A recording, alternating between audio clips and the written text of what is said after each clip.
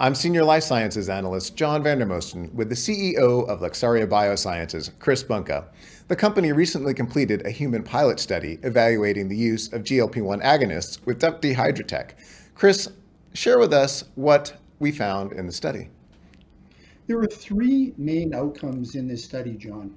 Number one, we appeared to have reduced side effects. And as everyone knows in GLP-1, this is an important achievement because the side effects can be somewhat consequential. Number two, we achieved higher levels of the GLP-1 drug semaglutide in the blood measured in the human volunteers, which could lead for the drug to be more efficacious if more of it is present. And number three, partly we would theorize because of that higher blood concentration, the dihydrotech processing of the GLP-1 drug resulted in better blood sugar control, which is a primary goal for weight loss and diabetes management.